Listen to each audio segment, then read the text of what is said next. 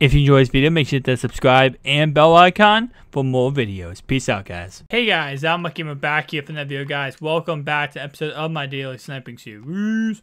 Let's get started right away, guys. Today what we're going to talk about is going to be when should you buy a team in Madden 18. Now, if you are using the strategy of, waiting, sitting back, and saying, okay, I'm not going to buy a team until this certain point, when is that certain point?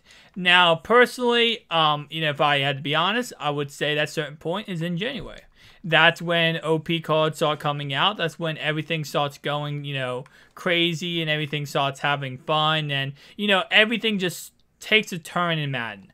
Now, obviously, that's not the answer you guys want to hear because you don't want to wait to January to build a OP team or whatever team you want to build. So, my opinion is I would build a team on the first market crash. Now, when is the first true market crash going to be? That's most likely going to be during a really big holiday promo. And the promo we have coming up is BCA and Halloween. Now, BCA, I would not build a team on that. Again, I do not know if the market will crash as much during that event. But Halloween, 100%, it should crash. I said this last year. A lot of people doubted last year that it was going to crash on Halloween. Ended up crashing.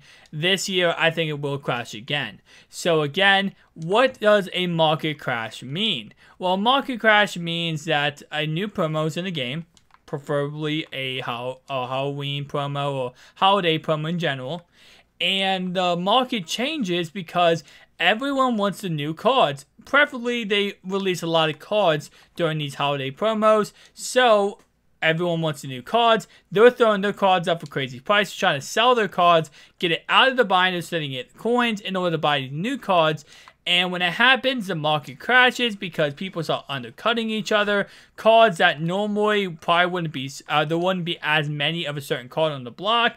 It ends up that, 50,000 people are trying to sell the same card because 50,000 people all have the same player and now they're all trying to sell them. So that price could be 100K, and now because 50,000 people want to sell that card, it can drop down below, oh my god, it could probably drop below 10K for, depending on how many people want to sell it.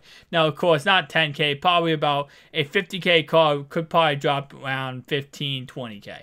But with that in mind, again, my preference is I think that it's going to be during the Halloween promos when the first true market crash will happen. So if you are waiting to build your team, if you're waiting to really, go in on just creating this awesome squad, I'd wait until October 25th to October 31st is like the Halloween area. I'd wait to that time to build a team.